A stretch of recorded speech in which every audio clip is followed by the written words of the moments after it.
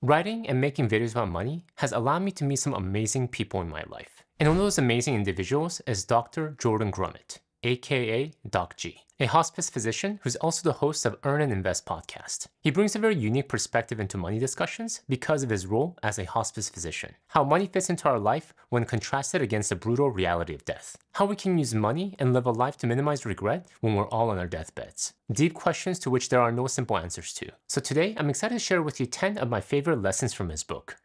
Taking Stock, a hospice doctor's advice on financial independence, building wealth, and living a regret-free life. And hi, if you're new to the channel, my name is Tay from Financial Tortoise, where we learn to grow our wealth slow and steady. My number one favorite takeaway from Doc G's Taking Stock: conduct a life review sooner than later. In Doc G's long career as a hospice physician, he had to deliver many terminal diagnoses. He had to sit down with the patient and the family and had to have these conversations over and over again, many in some of the most agonizing circumstances. I can't even imagine what this must be like. However, after the initial shock died down, Doc G talks about the period of self-evaluation and introspection, a process which he calls life review. Life review is a holistic and structured process of evaluating one's past and present, including events and memories in an attempt to find meaning in and achieve resolution of one's life. Questions such as, what accomplishments am I proud of? Have I nurtured my relationships?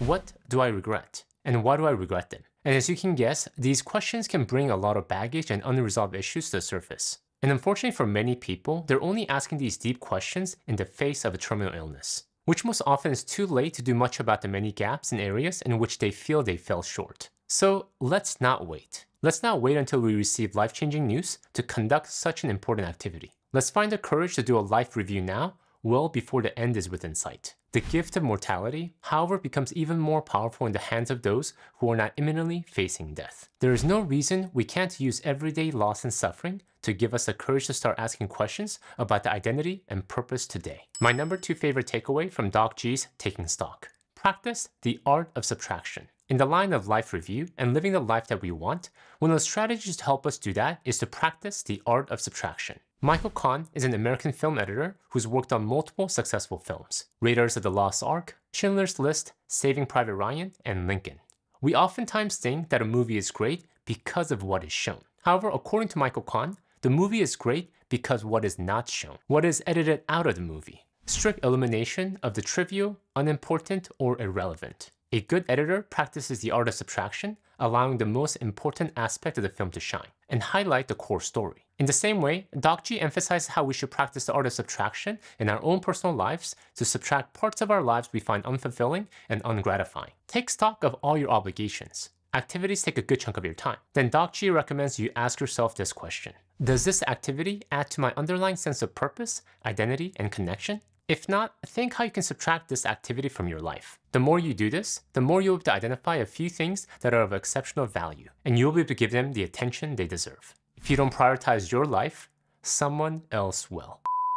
A quick interruption before we move on. If you haven't yet downloaded your free copy of my 10-step guide to securing your family's financial future, I highly recommend you do so today. This resource lays out the simple steps you can take today to not only grow your net worth, but to protect your family as well. Additionally, when you download the guide, you'll also be joining my email newsletter. Newsletter where you can connect with me directly. I must be old school, but I have a hard time keeping up with all the comments on social media. So I found that email is one of the best ways I can connect with people. So if you'd like a copy of this free PDF, as well as join my email newsletter, please go to my website, financialtortoise.com. I'll also have a link in the description below. All right, with that said, let's get back to the video. My number three favorite takeaway from Doc G's Taking Stock: understand that there are many paths to living, many paths to financial independence. Just like there are many different paths to get from Los Angeles to New York or Paris to Seoul, there are many different ways to achieve financial independence. Let me share with you a few that Doc G highlights in his book. 1. The front load sacrifice. This is the traditional FIRE, financial independence retire early pathway. Find yourself a well-paying job early in your career. Save aggressively through a combination of high income, frugality, and geo arbitrage.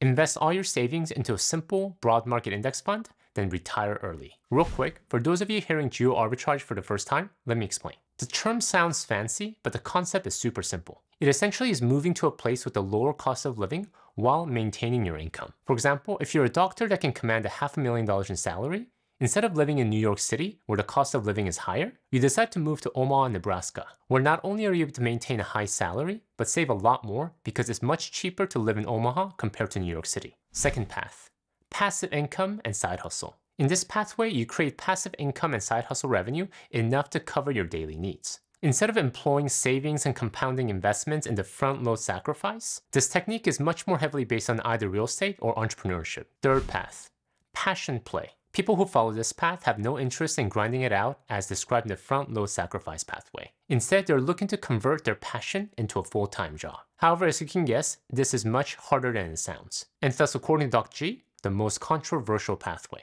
It is, in a way, totally redefining financial independence. Instead of focusing on net worth, this pathway's objective is to fill one's time primarily with meaningful activities, while also making enough money to survive. Alright, but do we really need to pick just one path? What if we were to replace either or with both and? Which leads to my next favorite takeaway. My number 4 favorite takeaway from Doc G's Taking Stock. The dining room table. That's right, where we eat our breakfast, lunch, and dinner on. Alright, let me explain this one a bit more. In the world of personal finance and investing, risk mitigation is one of the most important concepts. The risk of losing our source of income.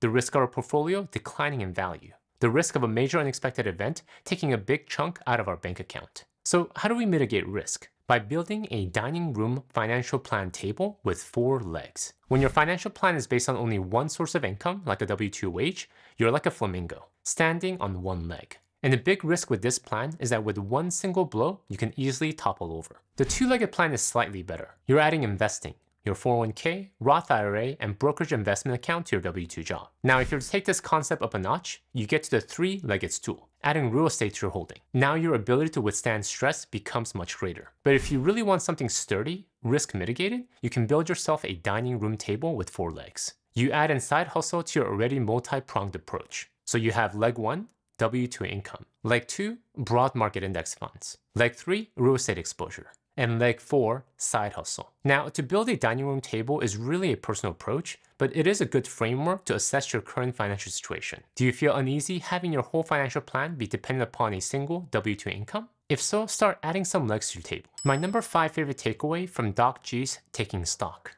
Recognize the importance of having the talk. If you have elderly parents, talking to them about how they want to deal with their finances when they get older. If you're the elderly, talking to your adult children about how you want them to deal with your finances once you're not able to. And this is a hard one if you've never had to deal with it or even thought about it before. No one wants to think about dying. However, if you don't have this conversation with the people you love now, then when? When you're incapacitated? When they're mourning a physical or emotional loss? Or if you're the parent, when you're exhausted and unable to express your wishes to your adult children? Having my aging parents living with us for the past 10 years, this is something that I had thought a lot about. Is there something we can do now so when the time comes, we're not scrambling? So we aren't spending our precious time dealing with admin issues, things we could have dealt with earlier versus time with our loved ones? This is a hard topic to breach, so let me share with you a few tips. 1. Ask for advice. If your parents are anything like mine, I'm sure they love to give advice. So use this to your advantage. Parents are often reluctant to be open about money because they feel uncomfortable about the decisions they've made. However, if you approach the conversation with the posture of asking for help, they might be more open about their own financial situation. 2. Use stories. Talk to them about the artist Prince and how when he died without a will or an estate plan, his siblings had to spend years in probate court fighting over his estate. This could spark a conversation about their financial desires at their death. 3. Don't start the conversation with money. Instead, start the conversation with another topic that could achieve the same goal. For example, instead of asking your parents how much they have in their retirement account, ask them what their plans are once they retire. This could open up the door to their lifestyle affordability or even their thoughts about retirement. The key is to simply start the conversation and see where it goes from there. My number 6 favorite takeaway from Doc G's Taking Stock. In the line of recognizing the importance of having the talk, recognize the importance of having the legacy documents. Doc G lays out the following documents as must-haves. 1. Healthcare power of attorney. The healthcare power of attorney refers to both the document and the person whom your parent or yourself can identify to make medical decisions for them if they become incapacitated. 2. Financial power of attorney. The financial power of attorney creates a trusted agent to act on behalf of your parents in financial matters. 3. Living will. A living will is a legal written document that specifies what a person would or would not want to have medically done to keep them alive if they cannot speak for themselves. 4. Poultice form. The physician orders for life-sustaining treatment form. This is an attempt to clarify and improve end-of-life care by encouraging providers, patients, and families to discuss critical illness and write a set of orders as a guidance during medical crisis. Alright, my number 7 favorite takeaway from Doc G's Taking Stock. Maximize the time we have on Earth. Although we may not know exactly how many seconds or minutes we have, we are apportioned a limited amount of time on this Earth, from the day we're born to the day we die. Here are a few strategies that Doc G uses to maximize the limited time he has on Earth. 1. Rise early.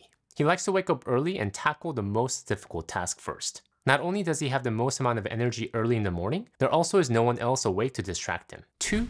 Optimize. He likes to cancel all useless meetings in the workplace when he has the authority. And he also tries to cut down and eliminate unnecessary emails, as well as asking colleagues to text first before calling. 3.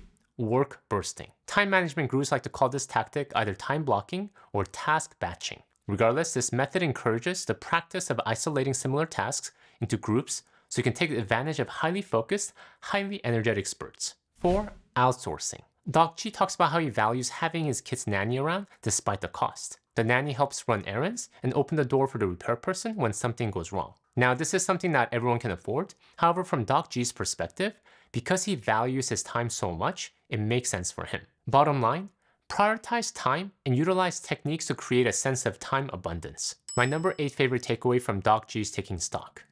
Have the courage to fail. As a hospice physician, having spent so many hours with dying people, he's seen it all. And he has seen failing, or more correctly, not failing enough as a major regret of the dying. I seldom witness a person complaining on their deathbed that they tried their best and yet didn't succeed. We don't want to be at the end stages of our lives saying the following: I wish I had the courage to. I wish I had the strength to say, if only I was brave enough to try. So let's have the courage today to fail. If there's something that we wish to try, but always found an excuse to shy away from, let's find the courage to take the first step. To me, this YouTube channel was one of those projects that I constantly delayed because I was terrified of failure. Who was I to think in my middle age I could create a YouTube channel? Couldn't I see that it was only the young and the hip that could succeed? What more value could I add to the internet? But deep down, I knew it was the fear of failure, the fear of ridicule that held me back. And I knew I would regret never having tried than having tried and failed. So thank you to all of you who are watching this channel today. You have helped me overcome my fear, and I will forever be grateful. We need to have the courage to invest in failing bravely without fear or remorse. My number 9 favorite takeaway from Doc G's Taking Stock. Be careful not to chase false gods. Again, working with those who are close to death has made Doc G think a great deal about whom and what we choose to deify. What do we worship and why? And worse, regretting at the end of our life about surrounding ourselves with things we thought were important, but ultimately realizing that they were not. They were false gods. For many, money and career are at the top of the list. I have never heard anyone say they wish they worked harder at their job or accumulated more wealth as they lie on their deathbed. No one regretted that they should have spent more nights and weekends in the office. Most often, it's the opposite. Why did I work so hard? At the expense of spending time with our families. Or just enjoying life. Living here and now. So let's be careful not to worship false gods. My number 10 favorite takeaway from Doc G's Taking Stock. Investing well can make us rich one day, but more importantly, investing prepares for the unexpected. We're dying from the day we're born.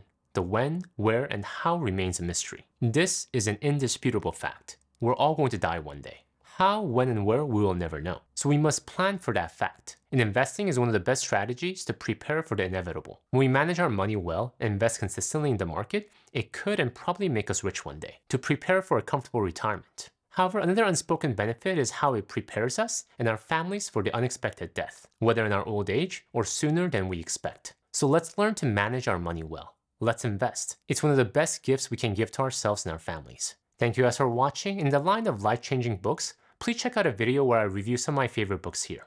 Until next time, all the best.